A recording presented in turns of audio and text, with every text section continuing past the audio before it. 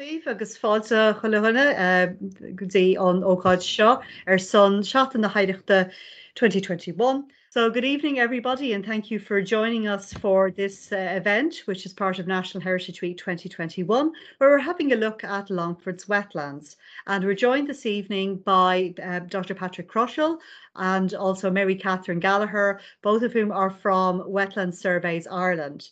Wetland Surveys Ireland are the leading wetland surveys company in the country, as the title might suggest, and they have been working with us here in Longford County Council for the past number of years, since 2017 in its entirety, in recording and documenting the wetlands of County Longford that are of biodiversity potential. So the format for this evening is that Mary Catherine and Patrick have a presentation that they're going to share with you, and then we'll have a short discussion and Q&A session towards the end. So over to yourselves. So Patrick and Mary Catherine, thanks again for joining us. It's great to see you, albeit virtually. And I believe you were saying earlier, Patrick, that you've actually started the surveying here in Longford this week.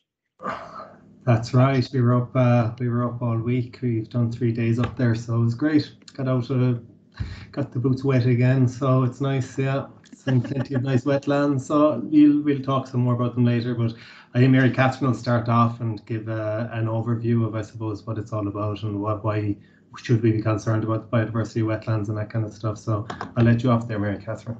Thanks. Okay. Just want to check if you can see the screen that I'm sharing at the moment. I can, yes. Okay, perfect. Great. I'll get going. Okay, so yeah, tonight we're going to be talking about surveying Longford's wetlands. So just to start off, I'm going to do kind of a brief introduction about wetlands and why they're so important. So Longford has a wide diversity of wetland habitats. You're situated right in the heart of the Lakelands and Inland Waterways region of Ireland. And I guess Ireland's climate and kind of topography in general leads itself to having a lot of wetlands, but your county and other counties in the Midlands in particular are really well situated to have a lot of these wetland habitats. So just for anyone who's unsure about what a wetland actually is, it's an area of land that's either permanently or seasonally saturated by water, so where the water table is at or near the surface. And sometimes they're also defined as places that have been wet enough for long enough for a specific community of plants and animals to be living there. So you get wetlands all over the world. They include things like shallow coral reefs, mangroves, oases, rice paddies. Some of the more common wetlands that you get in Ireland and in Longford are things like lake and river systems, turloughs, bogs, fens, heath, wet grasslands, wet woodlands. And so you might wonder, well, what's all the fuss about wetlands? Like, why are they so important? And like all ecosystems, wetlands provide us with a range of ecosystem services. So these are things or the benefits that people get from nature for free. And a lot of the ecosystem services that are provided to us by wetlands are really quite essential in our day-to-day lives. So one of the important things that wetlands provide us with are biodiversity and that they support life.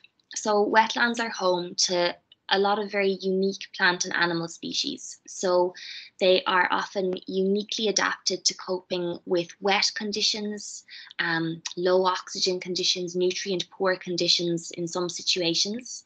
And you get these animals and also plant species that spend their entire lives in wetlands.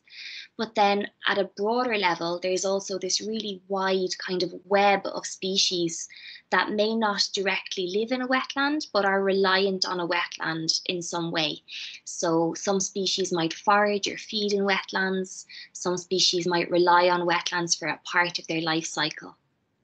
And in general, wetlands are also extremely productive places. So there's a lot of primary productivity. The base of the food chain is like very productive in wetlands, and that supports an awful lot of life. And because of all of this, wetlands support really high levels of biodiversity. And as we know, our biodiversity levels are decreasing at an alarming rate. So any habitats that support a lot of biodiversity are extremely important. Wetlands also provide us with lots of really important resources. So one of the most important is probably clean water. So a lot of wetland plants like rushes and reeds are able to remove pollutants from the water and provide us with clean water, which we obviously need every day for drinking, washing, cooking, all of the essential things. We also get really important things like food, fuel, building materials, and medicines from wetlands as well. And as well as all of those kind of essential daily things, there's also other ecosystem services wetland provide us with that maybe aren't essential to our day-to-day survival, but they make life a little bit better. So wetlands also have an artistic or an inspirational value. You'll often see that wetlands are the focus or the topic in a photograph, a painting, poems, songs. They're often at the center of myths or folklore. And wetlands have been really important sort of through the ages, and you'll often find archaeological sites in proximity to wetlands as well. So they have a really important cultural value. We all know that spending time outdoors in nature helps with our physical health, but also our mental health. A recent study in the UK found that 65% of people said that spending time near water had a positive impact on their mental health. And they're actually trialing this new thing over in the UK called blue prescribing. So that's where a doctor can actually give you a blue prescription, which means that you should spend more time outdoors near water. And they're working with various wetland organizations to sort of organize this thing. So it's really interesting to see the value of wetlands being seen in that sort of aspect as well. Wetlands also regulate a lot of different things. So wetlands can store carbon, so that helps to regulate climate. They can remove pollutants from the atmosphere, so they can regulate air quality.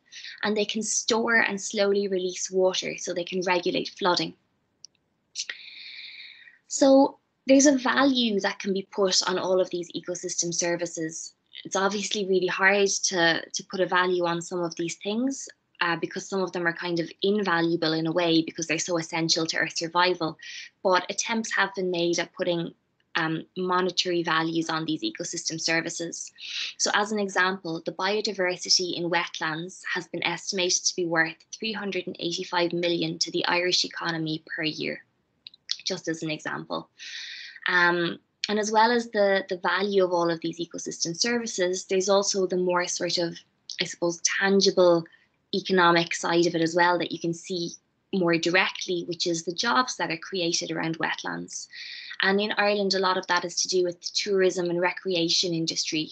So, you know, that could be jobs directly linked with wetlands, like tour guides, fishing tours, all of that sort of thing. And then there's the wider kind of knock-on impact of that in the wider community as well, with maybe more jobs in B&Bs, hotels, all of that sort of stuff. Unfortunately, the value of all of these ecosystem services often aren't really appreciated until they are no longer there, and they maybe need to be replaced by an alternative, and we see how much they were actually worth in the first place. Over time, wetlands have kind of been viewed as unproductive areas or wastelands. They haven't really been valued. And so a lot of wetlands have been altered or changed. They would have been drained, or they would have been converted into what would have been seen as more productive land. And that meant that there was the loss of wetland habitat and also a loss of all of the ecosystem services that those wetlands could have provided us with.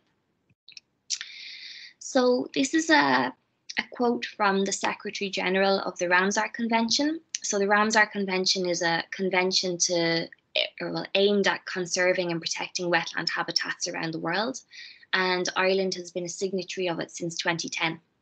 And she says that our collective and overwhelming lack of awareness of the importance of wetlands has made them the most globally threatened ecosystem. Our future is inextricably tied to these natural environments, but still they get the least recognition, including among environmentalists and policymakers who have the greatest influence for protecting them. So as you can see, we're kind of still have a long way to go in terms of really valuing how important wetlands are. And unfortunately, the sort of long held view that they were, not important habitats is paying its price. So it's estimated that 35% of wetlands have been lost between 1970 and 2015. Wetlands are believed to be disappearing 3 times as fast as forests, and 25% of wetland plants and animals are currently at risk of extinction. And a lot of these plants and animals are specifically adapted to live in wetland environments. So when they're gone, they can't survive somewhere else. They're completely gone. And all of this is coming at a time where we're becoming more and more aware of the impact that we're having on the environment. The latest report from the IPCC last week about climate change was obviously quite stark, saying how widespread and rapid and urgent the issue of climate change is.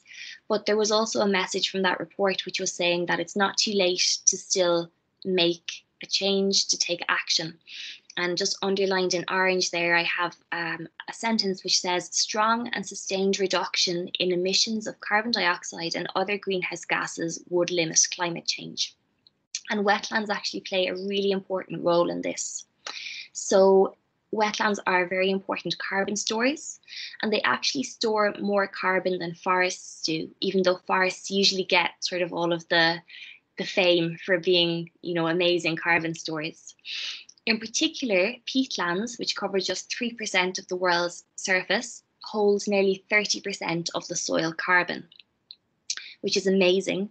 But the thing about it is that for that to be the case, the peatlands need to be in good condition.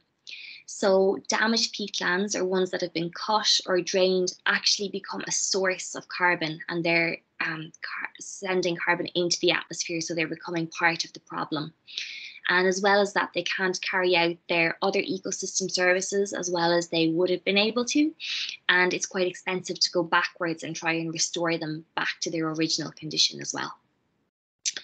So the main pressures and threats that are facing our wetlands, the first 2 are really the key ones, I think, drainage and changes in land use. But other issues that are contributing to the decline of wetlands are pollution and dumping, eutrophication, so the runoff of nutrients from surrounding lands, changes in water supply, climate change itself is a threat for wetland habitats, and the spread of invasive species, which threatens our native biodiversity. So thankfully, we are getting to a place where the importance of wetlands is being realised to some extent, but I think there's probably still a long way to go. But it's really important that we do protect what remains of our wetland habitats, and surveying is a really important part of that. So because wetlands have sort of been overlooked for so long, there's often very little information available about them. So it's really important to build up a picture of what we have, like these surveys that Patrick's going to talk about in a second, to see what wetlands do you have in your county, where are they, what area of land do they cover, which wetland habitats are there, what condition are they in, what are the main threats facing them. And with that information, you can build up a really good sort of inventory of the wetland habitats that you have.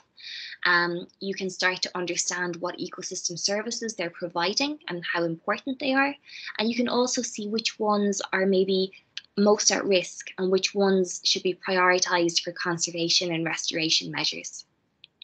So I'm going to hand over to Patrick, and he's going to talk in a bit more detail about the wetlands in County Longford and what we found over the last few years of surveying them. Thanks, Erica.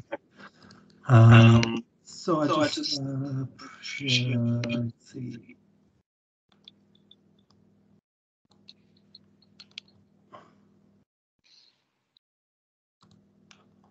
Okay, can you see that now? Yeah. Yeah. Yes, yeah, definitely, yep.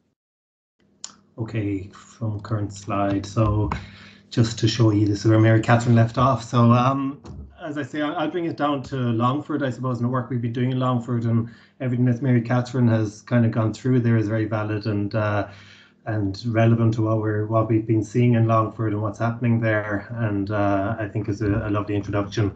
So just to give you an idea of our involvement, we've been working with Moray since 2017. Initially, we were asked to do a kind of a desktop survey to review what's known about the wetlands in County Monaghan. So we would have done that during 2017 together with Roscommon, actually, as it turned out. But for Longford itself, it would have involved looking at mapping data sets, a lot of old reports, ecological surveys, everything and anything, information from Bord na Móna, from Coillte, different stakeholders. And we would have gathered all that information and consolidated it into a database of known wetlands, I suppose we refer to them as. And we would have identified a total of 281 wetlands in the county, or potential wetlands. Some of these may well not turn out to be wetlands if they're checked on the ground, but due to drainage or whatever else. But based on the information we had at hand, we felt there was probably about 281, which is about 20% of the county. That might sound like an awful lot, but it's in an Irish context, that's generally what the land area that's covered by wetland is, in and around 19-20%. 29 of these sites, so just over 1% of them actually, as it turns out, are protected within designated sites or national designated sites like special areas of conservation under EU Habitats Directive, or natural heritage areas under the under Irish legislation. So I suppose that there isn't a whole lot of formal protection afforded to wetlands, although it is getting stronger within the planning system. If you want to drain wetlands and stuff, so you're obliged to do certain assessments in advance of proceeding. But I suppose what we did find was that there was a very limited amount of information available on the majority of sites. So outside of those 29 sites that are protected, there's been very little survey work done prior to 2017. So like Mary Catherine mentioned, it's very important that you can't really protect them or determine what needs protection until such time as you've looked at the resource and looked at the wetland heritage of the county and determine what's important and where does it occur and where are the more important sites and that kind of thing, just from a planning and land use perspective, so that you can plan for the future. So that's the aim of the surveys that we've done since then, which are the field surveys. The main wetland types that we would have identified in the initial survey would have included lakes, marshes, turlocks. There's a couple of them in the county. Raised bogs, I suppose, are a big feature of County Longford when you consider Corley and all that as well. It's not surprising. Cut over bog, obviously a lot of the raised bogs have been cut over a long time ago, and some of these are recovering naturally in fact, and that's what we're finding in more recent surveys, is that where peat cutting has kind of stopped, you're getting a lot of the wetland communities coming back, so that's interesting. There's the wet woodlands, reed swamp. These are just the different types of habitats that are out there. So once we had that initial review of what we thought was there, 280 sites, we've since then been working to Longford County Council to do surveys each summer. So in 2019, we would have looked at 18 individual sites, 11 in 2020, and this year we're out there again, we're looking at about 12 sites. These are all prioritized based on kind of what's like, the more sites are likely to sustain higher biodiversity, or the sites that are likely to be of higher interest. We were also prioritizing those sites that haven't been looked at in the past, because we feel at least with some information on some of the wetlands, let's identify those that we don't have any information on. So the survey is generally undertaken by 2 people in the field. We record all the data using iPads or digital technology. It's fantastic. It's made our life so much easier than when we started off with hard copy maps and everything going to the field. It's hard to believe. So we're just recording all this data on the iPads. And from the data we record in the field, we're able to provide habitat maps, we're able to identify the threats and pressures on the site, the land uses, and also look at their potential for conservation enhancement. So just to give you an idea as to what exactly we're producing following these surveys, this is a site report for an individual site. This just happens to be Killeen Loch in Longford. And page 1, generally, this is this exact same format of report for every site we survey. So for this page 1, there is just an overview of the site with a photo or whatever, and then it's kind of the name, address, and telephone number of the site, who conducted the survey, the date, all that kind of stuff. Summary information, the substrate type, whether it's peat or mineral soil or whatever, and the location within the catchments. So that general information is there on page 1. Page 2, a bit more information about the site, whether it's a value, why is it of a value, what's actually occurring out there. So just brief site descriptions. The key to this, we feel, is keeping the reports very, very brief and succinct, and just having the key information that you need to be able to assess whether they're important or not, I suppose, from the planning point of view. We record the various habitats, so they're listed there on the second sheet of the reports, and also the land use. So this site here would be used for cattle grazing, for example, I suppose the wetlands surrounding the lake. And as well, then if there's any impacts or pressures identified. So here, these codes are European codes, so they're kind of tricky, but basically what that's saying is that there's a potential pollution coming from agriculture. We wouldn't know the intensity of it, but that's just from our observations on site. And then third page is just a list of species that would have been recorded during the survey. These are very much quick and dirty surveys. It's very an inventory. If there's more detail required at a later stage, well, that's fine. But for now, we just want to get a feeling for the wetlands. Are they of value or not? Are there any rare species jumping out at us? But it's certainly not intended to record every single species that occurs there or anything like that. And then we produce the habitat map. So that just kind of displays the whole thing visually. You can see the lake there in the center, surrounded by other wetland habitats like wet grassland or reed swamps around the edges of the lake. So that's what we produce for each of the wetlands we visit. So Longford will be receiving 12 of these site reports this year for the wetlands we're visiting. Just an overview of what we've been recording over the last couple of years. I suppose it's not surprising, raised and cutover bogs are the dominant wetland type. They're in varying conditions. Some of them most of the raised bogs are very degraded from cutting and drainage and that. But as I say, some of the cutover sites are actually coming back quite well. And the bog, I imagine in time, maybe within a generation, they will start growing again. And, you know, over time, I think you will get peat formation. So in marsh and reed swamps, they're common, particularly around the lakes and other habitats. We've also kind of getting a view of these farm ponds, which are very important really because they're within the agricultural landscape and they're a real refuge for kind of local importance for birds and various flora and fauna, because it's important to keep a kind of a corridor of these small wetlands throughout the wider landscape that species can move between. Quarry lakes are something we're coming across, which obviously are disused quarries. You get lakes establishing there and certain wetland interest in some of them. And the Turlock, which is a seasonal lake. Just some photos of some of the surveys we've done. The two upper ones there are those quarry lakes that I mentioned. You can see there's some reed establishment and stuff on the first photo to the top left. So they can establish into quite decent wetlands in time, perhaps. The bottom one there is an example. It's kind of a landscape view. It looks a lot bigger than it was, but that's a farm lake, farm pond or a large farm pond coming to a lake. We surveyed that one this week actually. And it's just very typical of these kind of habitats. And I think, you know, something in the agri-environment sector, like farmers often don't get rewarded or kind of incentivized to manage these habitats correctly. So I think that's something that the Department of Ag are moving towards, maybe incentivizing farmers to manage these areas better. And I think it's certainly something in the next CAPs should be coming through in relation to wetlands. Peatlands, as I mentioned, look a real feature of Monaghan. The top two there, you can see the one in the top left is a raised bog we looked at last year. It's at the edge of the bog. It's cutting would have been happening there up until recently enough, but it's ceased now at this stage, and I imagine in time that'll establish quite nicely if cutting doesn't resume. Top right is a raised bog where the peat has never been taken off the surface, but it has been drained, and this kind of site is really important. At the moment, that is emitting carbon, just like Mary Catherine was saying, and it's emitting much more carbon than you could ever imagine, more than any industry in the area. So I think one of the easy gains for Ireland to try and combat climate or do our bit towards combating climate change, and it's an easy one to do, is to block these drains, and all of a sudden this peatland is no longer emitting that amount of carbon. Within probably 10 years or so, you can actually halt the carbon losses from these bogs.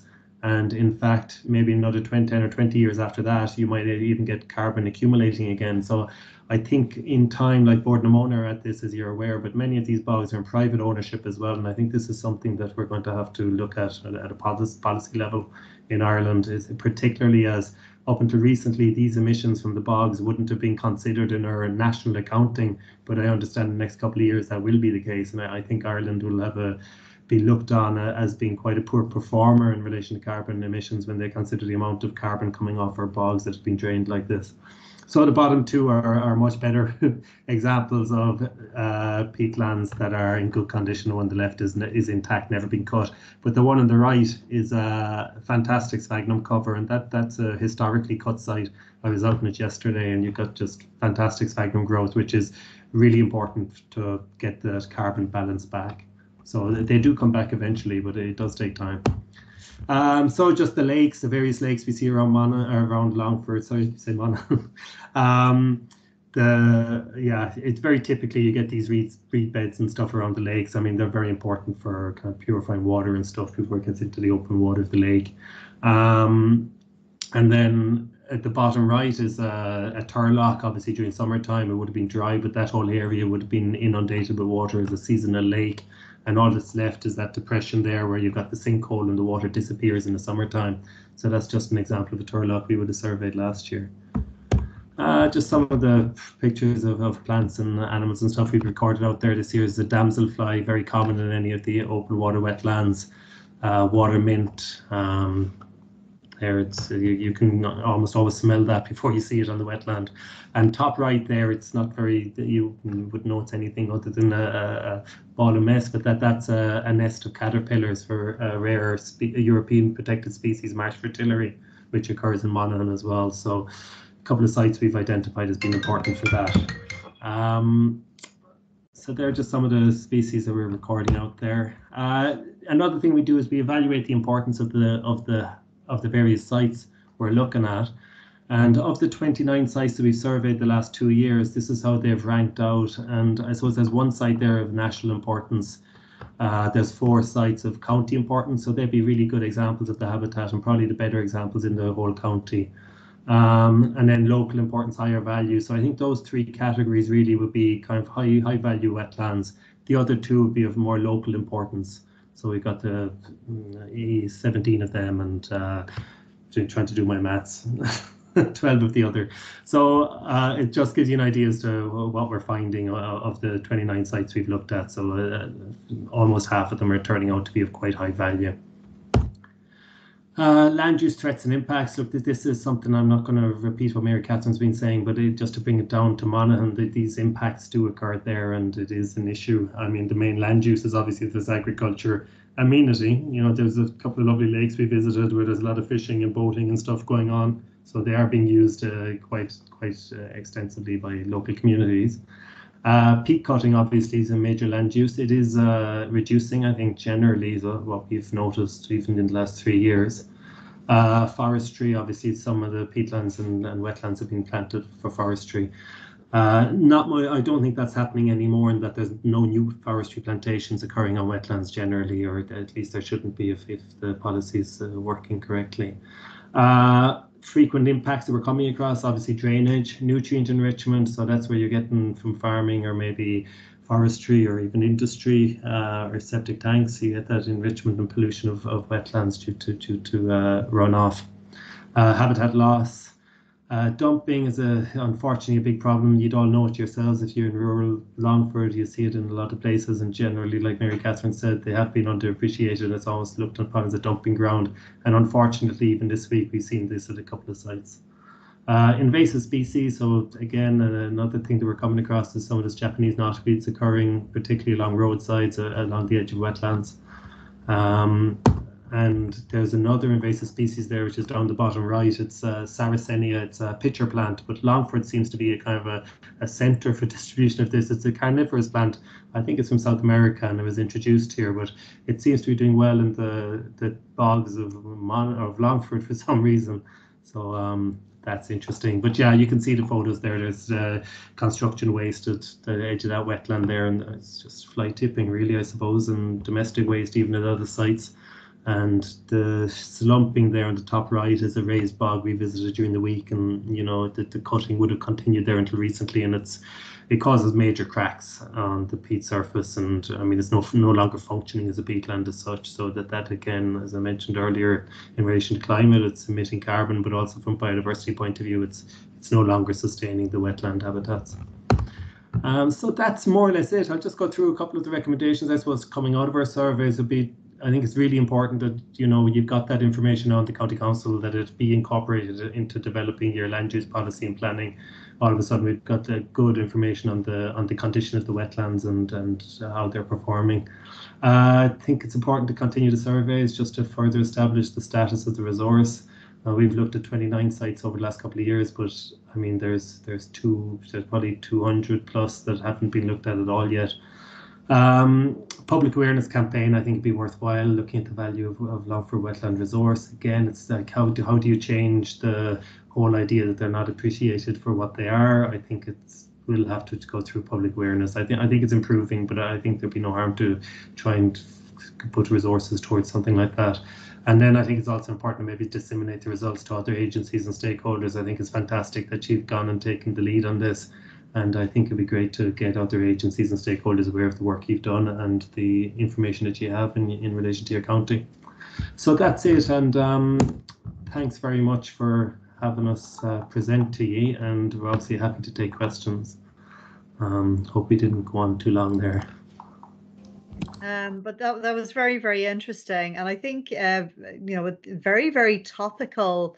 Some of the comments this week with the UN report on climate change and the man-made impacts and the very serious potential outcomes. I mean, it's something that we've known about in one way or another for quite a long time. It's not brand new information, but it's certainly brought it together in a very stark and sobering way. And I thought it was very interesting that, you know, I think we do underappreciate, as you say, Patrick, our wetlands and peatlands and they don't appreciate them as resources.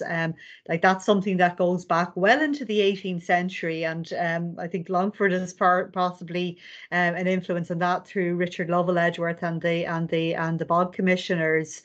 They very much saw it as wasted ground. If you couldn't grow in it, you couldn't build on it, what was the point of it? And I think now we understand more.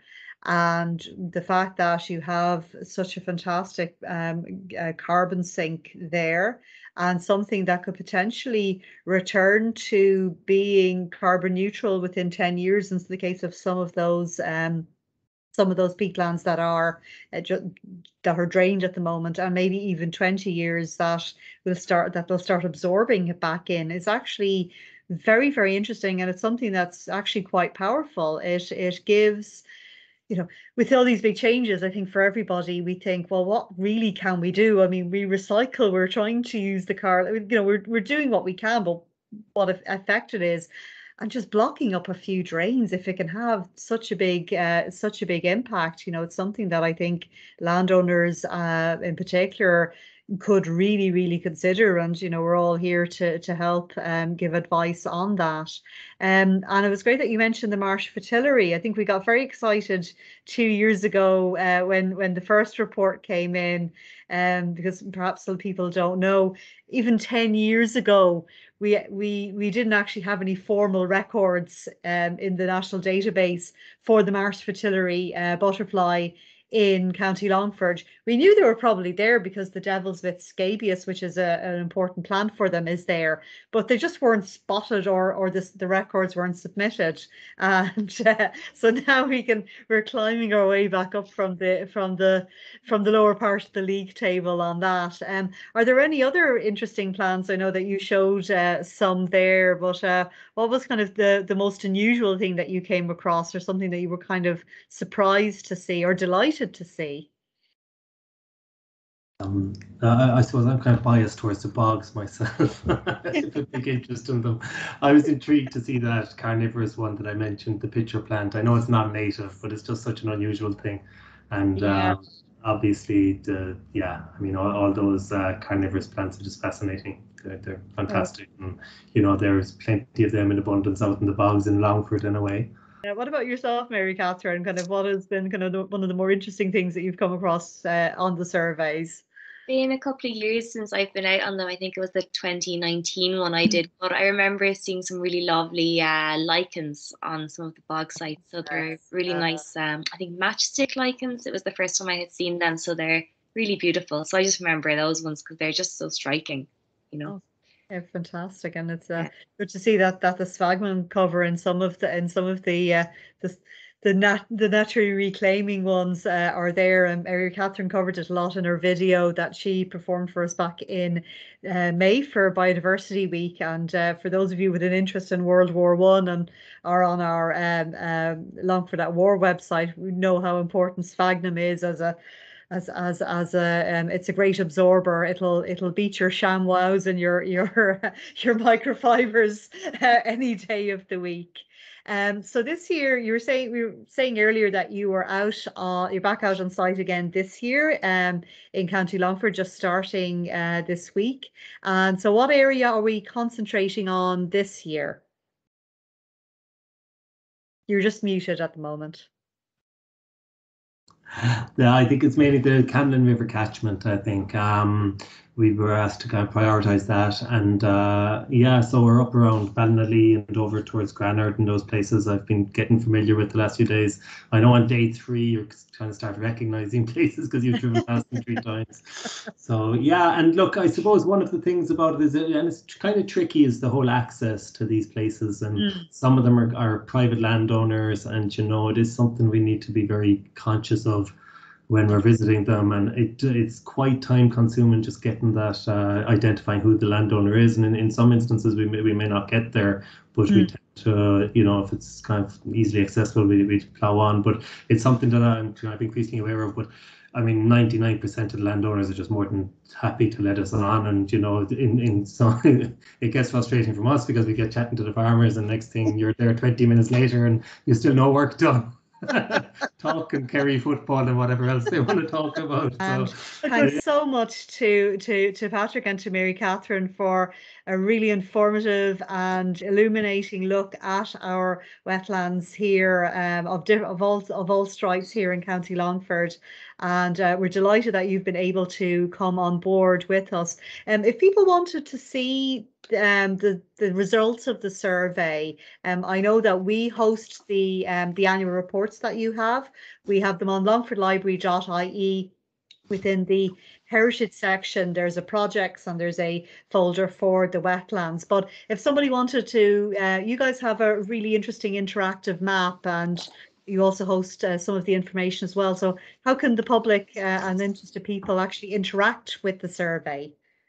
Yeah, so there is, we have a wetland map of Ireland. If you go onto our website, there's a link to it.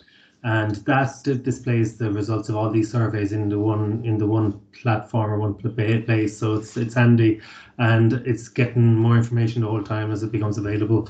The other thing that's there is we do have an app available to the public to be able to download, where they can take a photograph and submit that to the Wetland Map of Ireland, and that could be the feature photograph for any particular site. So I encourage people to go on there and have a look at that. All those resources on our website. That's fantastic. I actually wasn't aware of the app, so I'll have to make sure to download it and add it to the others, like the National Biodiversity Data Centre recording service, of course. So if you see the picture app out there, get onto the Biodiversity Ireland app as well, and let us know where it might be turning up. That's fantastic. That's really, really good. And the map is excellent. It really is. We use it a lot, and we will, of course, be feeding the information in due course to heritagemaps.ie, which is a Heritage Council aggregate interactive mapping service. So you're able to layer all of the different information on that. But I really like using your guys' map. It's really, really useful. Right. So I think that wraps up tonight's event. Thank you again to Patrick and Mary Catherine, and thank you for everyone else for joining us. And we hope that you got some great information and found it very interesting. And if you want to find out more, go to Wetlands, to the Wetland Surveys Ireland website, onto longfordlibrary.ie for more information, and also check out the videos that we made for Biodiversity Week with Mary Catherine in the rain. It lived up, the wetlands certainly lived up to their name that day. This video will be on the Longford Library Heritage and Archives YouTube channel in a playlist titled Heritage Week 2021, but also a biodiversity playlist, and you'll be able to see the May video there, and also on the Longford Heritage and Archives Facebook page. So I think for that we'll wrap up, and thank you all for joining us, and look forward Thank to you. the field. Thanks, Maureen. Thank you. Good Thank night. you all. Take Good night. care. Bye, everyone.